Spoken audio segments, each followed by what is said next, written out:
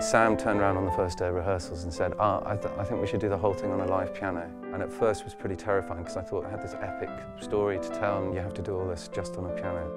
But then it soon became obvious that was a brilliant idea. And we got Candida, who's playing the piano, into rehearsals pretty early on. I just thought it sounded amazing. A show with only 3 actors and a piano, just something I'd never done before.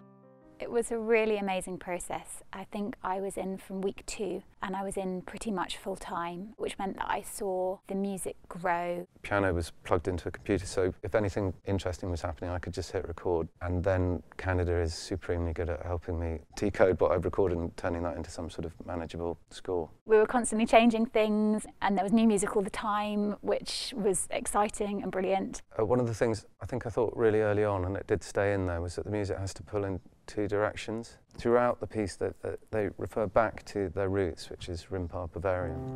They decided to observe all the rules of Shiva and Schlauchen, just as they did in Germany, all the rules as if they were in Rimpa Bavaria. And I found this old folk tune called Raisins and Almonds, which is actually based on an old lullaby. And it's also a very simple, obviously European melody.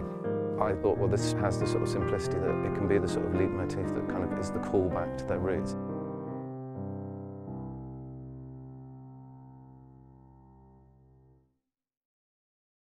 The winning card is that one.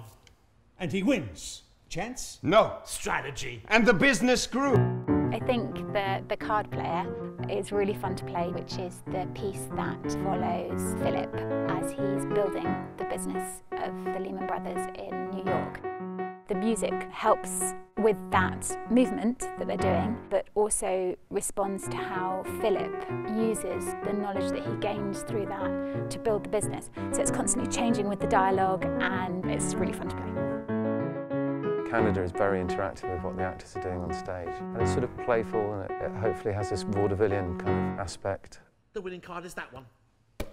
And he wins. The rest of the piano music kind of grows and we follow the timeline of the piece so that by the end we have a lot of effects on the piano. It's also the momentum forward as the business builds, as New York builds, as America builds, as the years go by. I felt there had to be some music that sort of represented the sort of relentless march of the industrial world and then the kind of financial world. So have a kind of propulsion that was almost like a monster that was drawing them forwards.